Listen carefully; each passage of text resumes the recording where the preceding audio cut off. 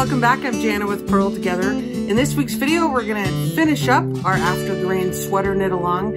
I can't wait to see all the pictures in the Finished Objects thread of the Ravelry group. Feel free to post them also on Finished Object Friday in the Facebook group. So I'm really looking forward to doing that. Now, I have finished one of my sweaters, the one I finished for my daughter. I'm still working on mine, but that's all right. I was really pleased with how this turned out. She's happy with it.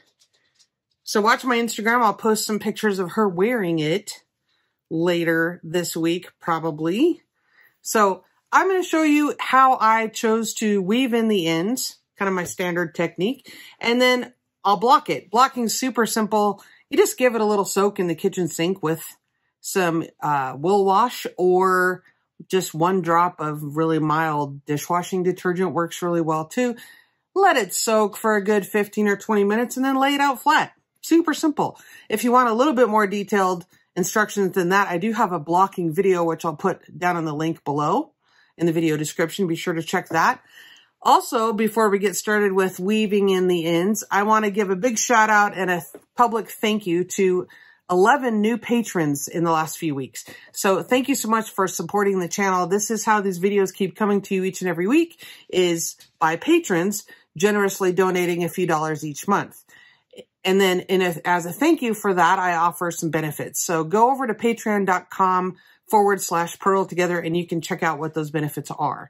But a big hearty thank you to Diane, Ursula, Randy, Karen, Kay, Bethany, Audrey, Sherry, Janet, Tanya, and Yvette. Thanks so much for joining the Purl Together Patreon family. I certainly appreciate it. All right, let's get started with weaving in all those ends. Okay, I've got a darning needle here, tapestry needle. I always forget which is which. But anyway, this is a blunt needle with a curved tip. And then I also have a sharper needle that has a very sharp tip. And I just use this. I'll show you how I use this one as well.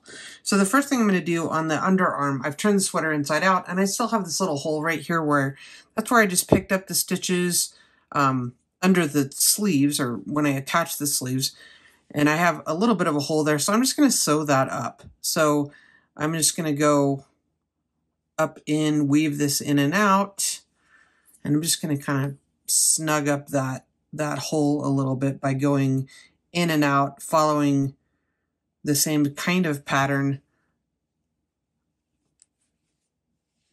that we would use weaving up and down for a knit stitch. Yeah, I just kind of wing it, honestly. And I just kind of want to close that hole. Okay, so after I've done that a couple of times and filled that in, then I'm going to show you how I go about weaving in my ends. So I'm going to do a duplicate stitch here. Let me get myself centered. I'm going to do a duplicate stitch here where I'm going to go up and I'm going to follow this around here, underneath and around, and I'm just going to duplicate the path that this yarn would take.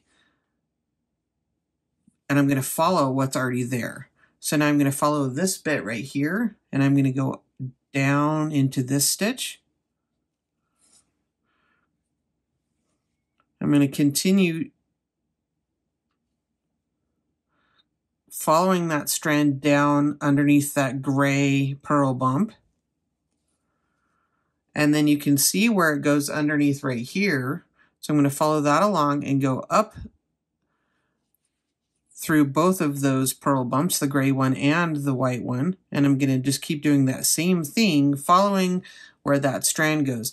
And I'm just going to do that a few times. It's not going to be significant. And then when I'm finished, let's see, have I gone in the wrong spot? Maybe I did go in the wrong place on that one.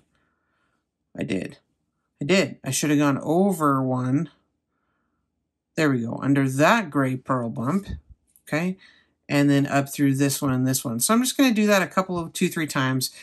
Then I'm going to switch to the sharp needle, and I'm going to weave in this end, intentionally splitting strands of yarn. Okay, so now I'm just, after I've done the duplicate stitch a couple of times, I'm going to intentionally take this sharp needle and run it straight up through these purl bumps, intentionally splitting that yarn with this sharp end of this needle. There we go. Okay, now that's going to be perfectly invisible from the other side. I'm going to trim that close, and let's take a look. Let's take a look at where that is. Yep, there we go, much better. Okay, I'm going to continue on doing that. I'll show it to you one more time. I'm going to continue on. There's my sleeve. I think all of those are woven in already. Let's go ahead and do this one, this gray one. So I'm going to start with the more blunt needle, and I'm going to do some duplicate stitch. Let me take a moment here and just orient myself where I want to go with this. So I'm going to go underneath the white purl bump and then the gray one. Okay. Then I'm going to go around the top, following where that gray yarn goes. And then back up through the white one and the gray one. Following this around, under the gray one, under the white one. Okay. Same thing. Okay, now I'm going to put this gray yarn on my sharp needle. And again, I'm just going to intentionally split a couple of those stitches. I'm just going to do 3 or 4 of those purl bumps and then trim that off. Okay. Whoops.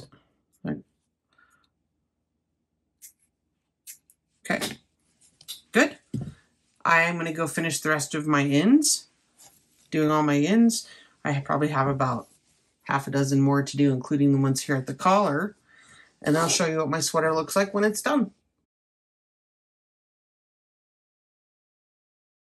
I sure hope you've enjoyed this knit along. It's been a really fun one. I just need to finish up my sweater, but I'm happy I got one done at least. So watch my Instagram if you're curious to see how mine's coming along and what it's going to look like in the end. And I would really love to see all of yours. Post pictures in the Ravelry group, the finished object thread, if you're interested in being entered for the giveaway. You have until the end of July to finish up your sweaters and be entered in that giveaway. So still 2.5 weeks, 2 weeks. Yeah. So get it knitting on those and then watch the channel coming up. We're going to have a podcast that's going to announce what we're doing in August. All right. Thanks so much for watching.